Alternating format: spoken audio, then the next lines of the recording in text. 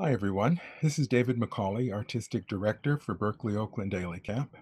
I hope all of you are well during this time of staying at home and all of the things that are happening in our country today. It's June 19th, Juneteenth, and you may see this on another day, but I'm recording it today because two of my colleagues and friends from Cal Performances uh, who love AileyCamp as much as I do thought we should have something online for you in the social media area.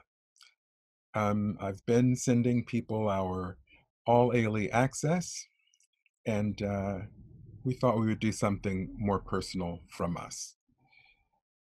Terry Washington in social media posed the question to one of our Ailey Camp alums who's been working with us for the past several years, Isabella Mara. She graduated this year from Berkeley. Congratulations, Izzy. Izzy came back with 2 pages of ideas of things to do that we could post on social media. And I love them all. And so, sort of to kick things off, I thought I would just do a recording for you and just say welcome. I miss you. Those of you who were going to come to camp this year, well, I look forward to seeing you next year, getting a chance to meet you and get to know you a bit. And to just, I don't know,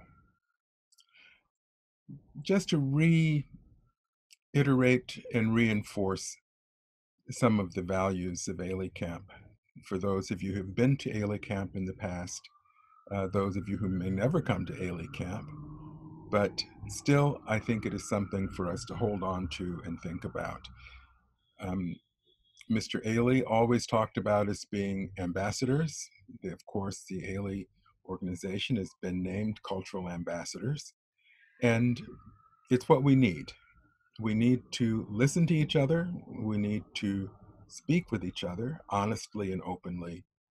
And I hope that we can do that and keep moving forward in this way that we have been for the past several weeks in a friendly, honest, open communication. And I think one of the things that helps with that is something that we do at Ailey Camp every day, and that is to say our affirmations. And so if you don't know our affirmations, I'm going to tell them to you now. I will greet this day with love in my heart. I am a winner. I am in control. I think before I act. I will listen to learn. I will pay attention with my mind, body, and spirit.